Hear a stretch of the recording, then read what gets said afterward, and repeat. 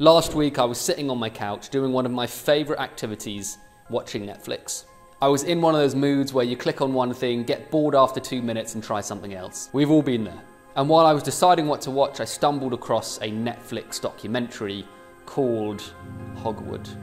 I could tell by the thumbnail of the cute little pig and the title saying a modern horror story that it wasn't going to be pretty.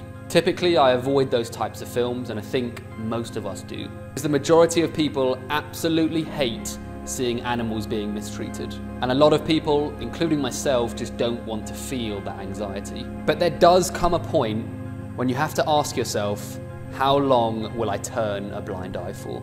In that moment, I don't know what happened. It was like an urge that came over me, but I felt a sense of responsibility that I had to watch this documentary. And so I clicked the play button, and for the next 45 minutes, I pretty much watch it with my mouth wide open. Tears nearly streaming down my face because I learn how factory farms in the UK are treating animals. And I'm talking about pigs, chickens, cows and turkeys, all the most popular meats that we find in our local supermarkets, kept in the most horrendous conditions imaginable, beaten, trampled, tortured, kept in such small spaces that they can't even move around for weeks or months on end. And guys, that's just the icing on the cake.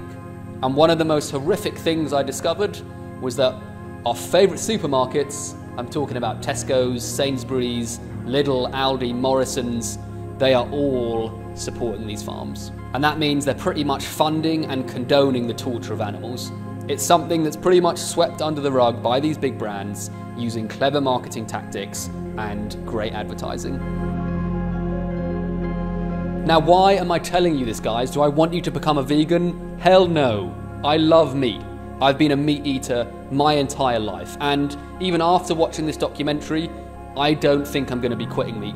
But I also love animals. I've got two beautiful little cats called Sushi and Maki, and it breaks my heart to even imagine someone mistreating them, let alone torturing them for months on end. And so I feel like it's my obligation as an animal lover to do my part. And that means using the little influence I have on this platform to urge you to watch this film.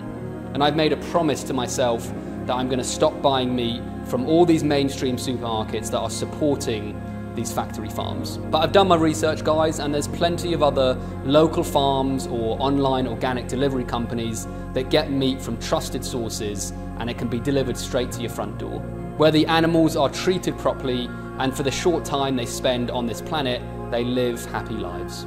That's when I thought that's the very least I can do. I don't do much to help the planet. I drive a petrol car. I'm not very good with plastics, although I am getting better, and I do eat a lot of meat. But if I can stop one more animal from being tortured and killed in horrendous ways, then I can sleep just a bit easier at night.